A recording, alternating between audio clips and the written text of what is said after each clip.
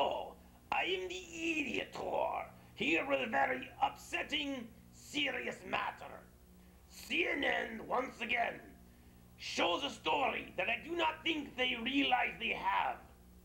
You see, a mother of 4 had a fire in her house.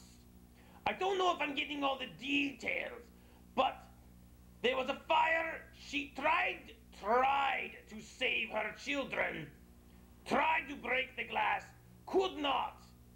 So she escaped the fire and lost her 4 children.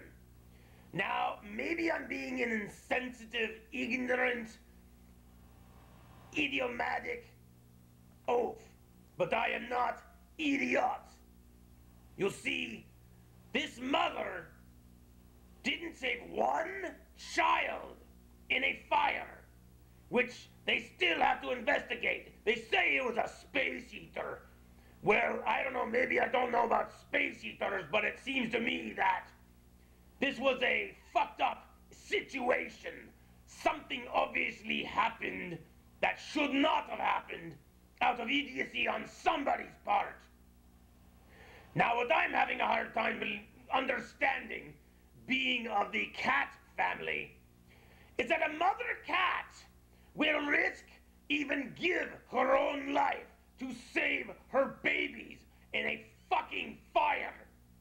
But this woman did not even have the ability or the knowledge or the love to save 1 fucking child.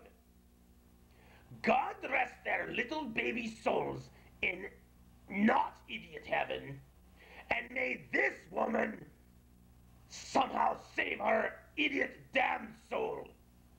Because I'm having a problem understanding how a mother of 4 could not save one of her children. A grandmother was known to have lifted a car off a child. But this mother could not save 1 child. What the hell fucking glass was he trying to break? Was she an idiot? Because if she truly loved her children, maybe she would have had the ability to save 1 child. But due to idiocy, and perhaps other things I will not go into, and I'm not naming names, you look on CNN today, and you will see what I'm talking about. This upsets me very much, because when children are involved in the ramifications of idiocy, I get a little bit pissed off. So, if you're a mom, think about it. Do you love your children? If you do, think about what you do for that child.